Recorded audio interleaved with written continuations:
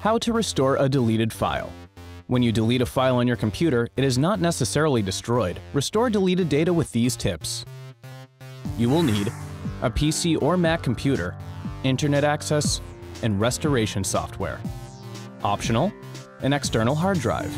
Step 1. On a PC, open the recycle bin. Search for and double-click on the deleted file, and click the Restore button to restore the file to its previous file location on a PC.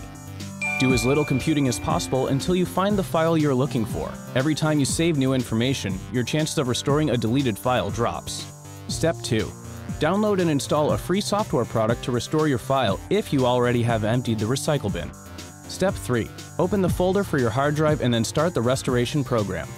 Step 4. Click the search button and select the drive from which the file was deleted. Step 5. Locate the file and click the Restore button or right-click the file name and select Save As to resave it in a new folder. Backup data frequently on an external hard drive to protect against lost data. Step 6. On a Mac, restore a deleted file on a Mac by opening the trash bin, selecting the deleted file, and dragging it to another folder. Step 7. Use Apple's Time Machine program, which comes with the OS X Leopard operating system, to recover Mac files deleted from the trash bin. Step 8. Connect your backup drive, open the folder that held the deleted file, and launch Time Machine. Select the file and click Restore in the lower right corner to salvage your lost file. Did you know? The 1995 period film Restoration won the Oscars for art direction and costume design.